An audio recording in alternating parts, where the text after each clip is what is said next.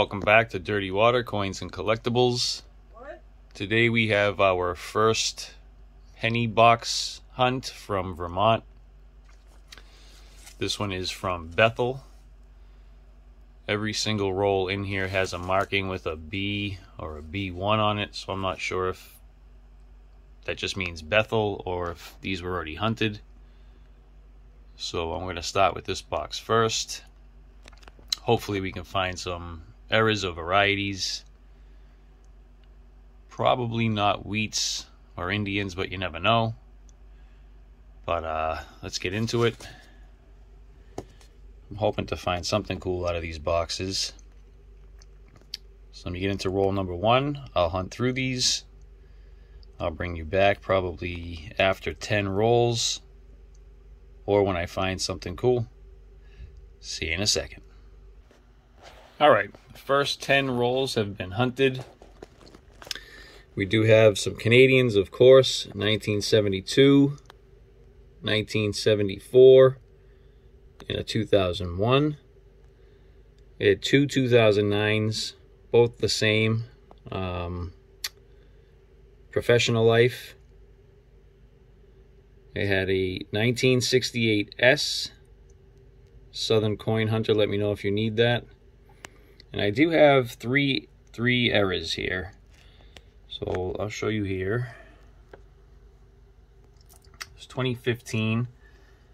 We have a spike head.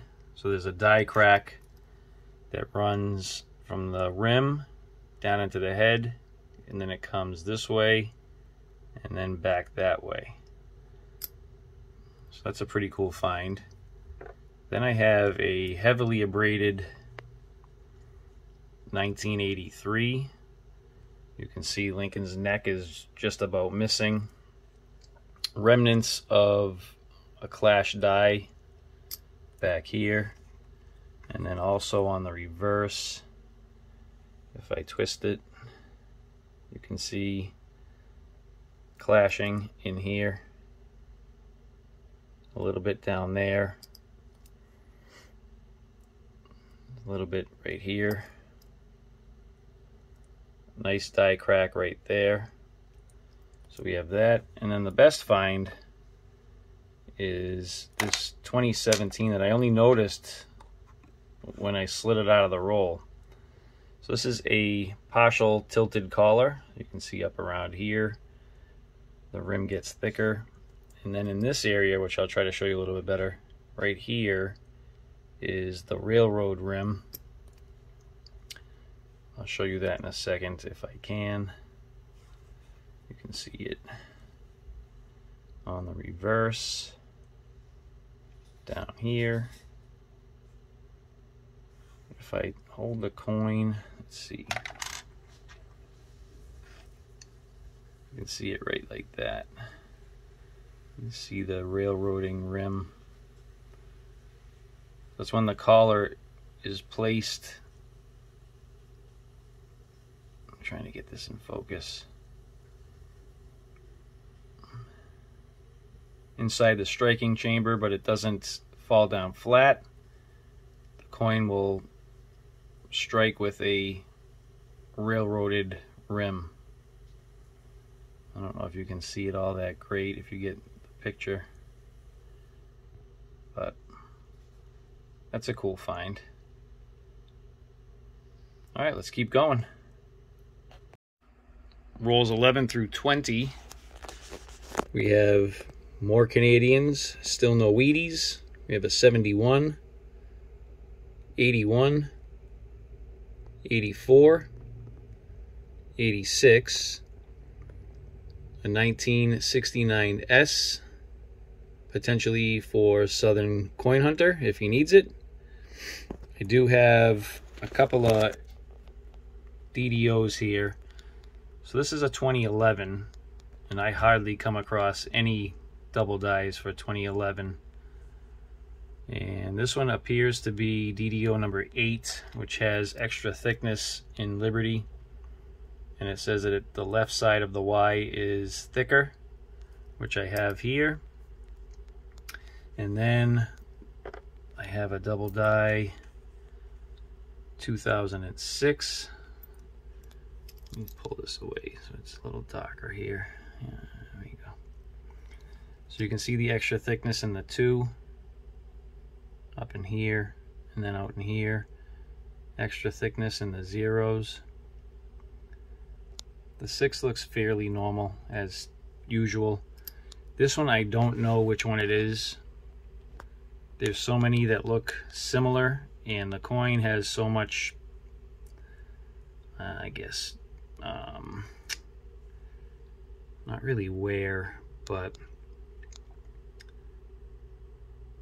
oh god, I'm drawing a blank here. Abrasions and marks on it that I can't really make out the die markers, but it is a double die, so we'll hold it aside. Let's keep going. Rolls 21 through 35. We only had one Canadian, which is surprising. We have a few 2009s in fairly decent shape. So I have 2 professional lifes. What's this one? Oh my lord. I don't know. A presidency. What is that one? Formative years. And then under the scope here I have a 2005, which on Wexler's looks like it could be DDR 98. But I did find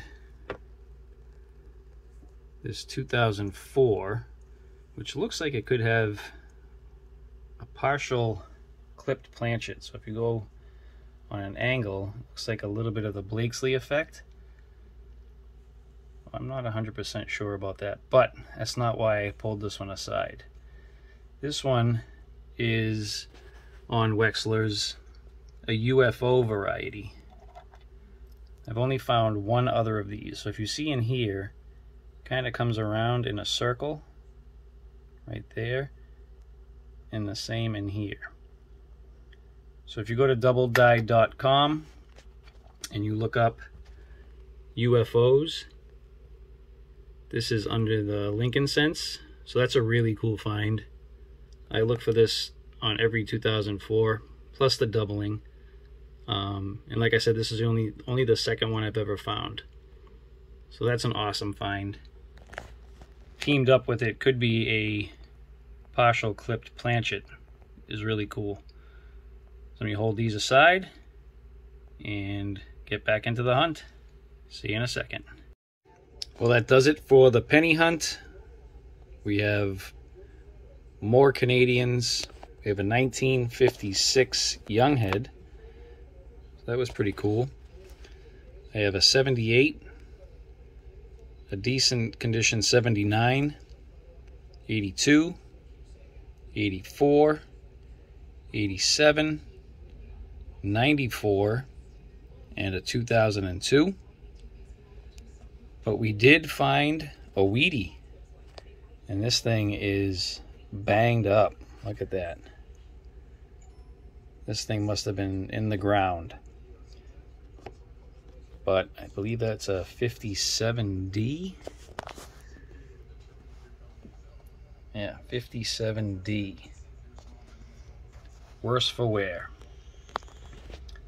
But that is it. Those are our finds.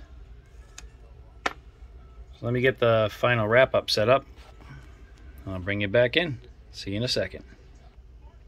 Alright, well here's our wrap-up. All of our Canadians.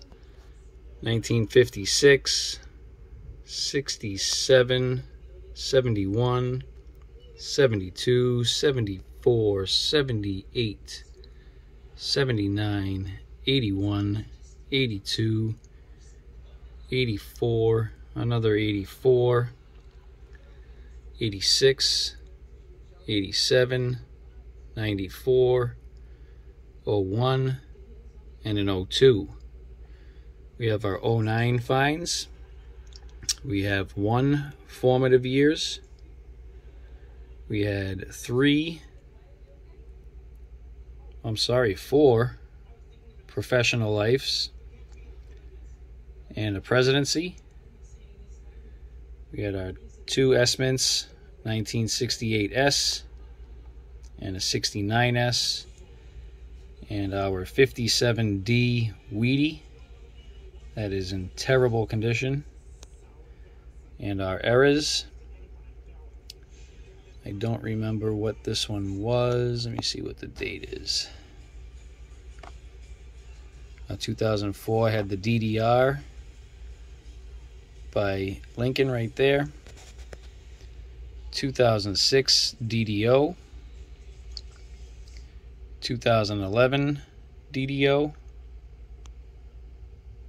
2015 with the die crack in the head. Let's see. Right going through the W and we, and you can kind of see it going through his head.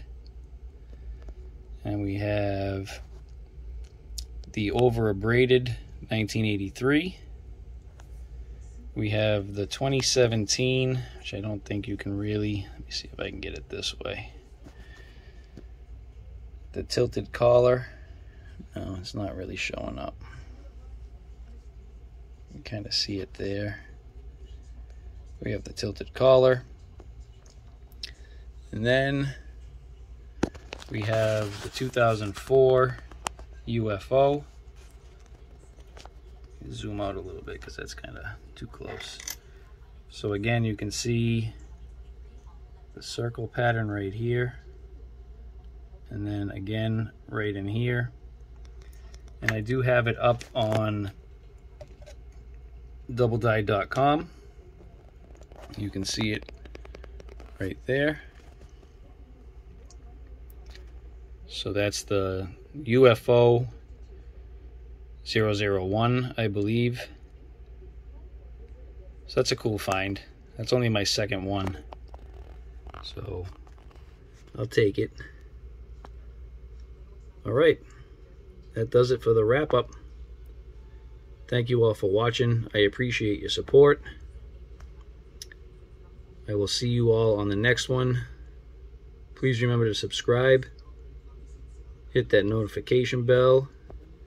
Tap that like button.